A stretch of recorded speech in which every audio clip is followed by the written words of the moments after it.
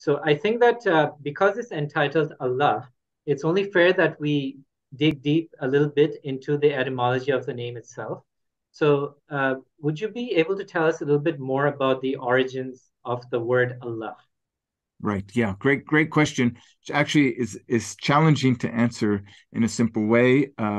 Who would think that one word would lead to so much just in terms of its etymology or linguistic qualities would lead to so much dispute and difference in scholarly writings through the years.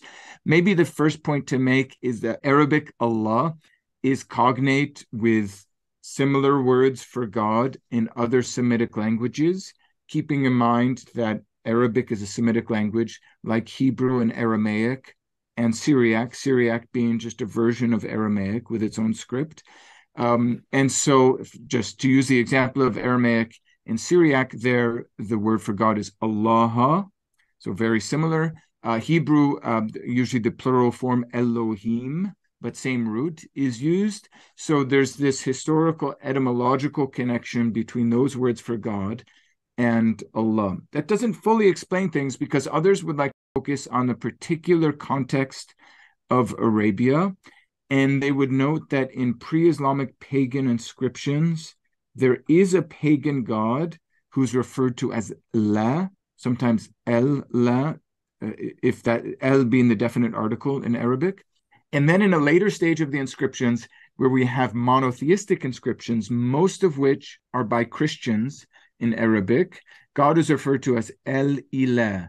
And it's possible that this form, El-Ilah, which literally means the God, El-Ilah, is used by these Christians writing in Arabic as a sort of equivalent to the Greek name for God, Ho-Theos, which again is the God. But we also have one or two inscriptions from just before Islam. The most famous is inscription known as the Abd Shams inscription, which has been discussed online, but as far as I know, has not been studied or in an academic journal, which referred to God as Allah. In fact, the form in the Abd Shams inscription is Allahumma, like, oh God, in this sort of vocative form. And so there's good reason to think that the use of Allah for God is an indigenous Arabian development and not simply a borrowing from Syriac Allah. One final point is to note that in the inscriptions, El-Ilah, or eventually Allah, is typical of the northern Arabian inscriptions, whereas in the south, for example, around Najran, in the southern part of Saudi Arabia, and in what is now Yemen, the typical name used by monotheists, Jews or Christians, for God is Rahmanan, and the an at the end is the definite article in the South Arabian languages. So basically it's Ar-Rahman. God is referred to as Ar-Rahman, which is interesting, and I'll stop here. I've probably gone on too long, Omar. Oh, not It's interesting because the Qur'an, at least in one verse, explicitly says, call on him as Allah or call on him as Ar-Rahman.